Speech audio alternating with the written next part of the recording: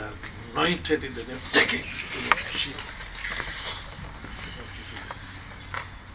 Anointed in the name of Jesus. Take it in the name of Jesus. Take it in the name of Jesus. Take it in the name. Now close your eyes. Jesus' name. Blessed. You are blessed. Amen. These people must not be separated. These people must not be separated. And Botswana will know that they are servants of God. Amen. Through these people. These two people. The grace that is upon this man. This man is having an apostolic calling. This man is an apostolic calling. That Satan is fighting. And then also with wrong decisions, whatever that has happened to him, losing his mom, marrying the wife, all these things are attacks. Rejection that this man is facing after he married the wife, confusion. You know, this is confusion this man is going through, where everybody around him will be confused. But God is about to use these two people. This man here is going to be a prophet, a serious prophet in Botswana. But I saw this man going out of the country. The apostle, this one, I saw him. No one has done what this man has done. You can even ask them. They know. In Botswana, now, as we are speaking, no one is having what this man is having. So that's why we're fighting. And people, they don't understand him. Pastors, they don't even understand him. So there's a lot of confusion in Botswana. But God is fighting for these people. Let me lay my hands on them in Jesus' name. And you can see Jesus' name. In fact, I'm praying for this man. Because this one, you brought this one. God bless.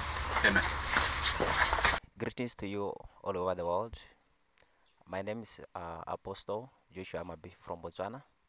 I came to Charis Church here in South Africa to see a man of God one-on-one. Actually, I want to stand and confirm that indeed I met a man of God through the grace of God. He gave me the accurate prophecies. Indeed, what was tormenting me, he prophesied me. He told me about the issue that brought me here was my ministry at the church, the stagnancy, the limitation, and stuff like that. So everything that a man of God have said, I stand to confirm it was 100% true.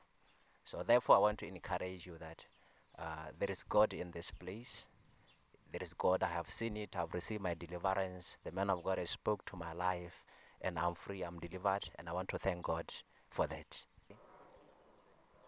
Okay, let me say this.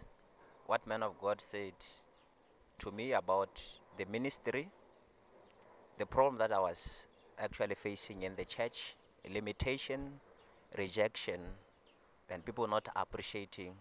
The man of God prophesied about the church and whatever that I was going through, that I'm facing a serious challenge. The devil have long fight me when I was very young, and still fighting me today. And the issue of losing my mother, that the devil used it to pay me, and I stand to confirm it.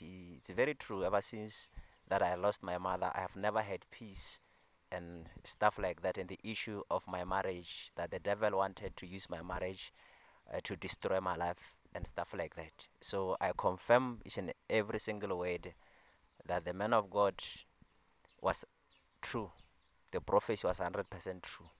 The limitation that I was facing, it affected me a lot, because sometimes I will try to work hard, try to do the right things, and I will not see good result from that. I will still keep on facing stagnancy, or all those kind of problems. That's how it affected me. It didn't give me peace because I will always sit down and ask myself, I'm doing things right, I'm trying to do this, but the results are not good. Today, after meeting a man of God, after the man of God prayed actually for us, prayed for me, I felt peace, and I know I'm free. And the man of God, he spoken again to my life. He told me that the church will grow, the grace is too much, and I will travel over the place in this apostolic mission.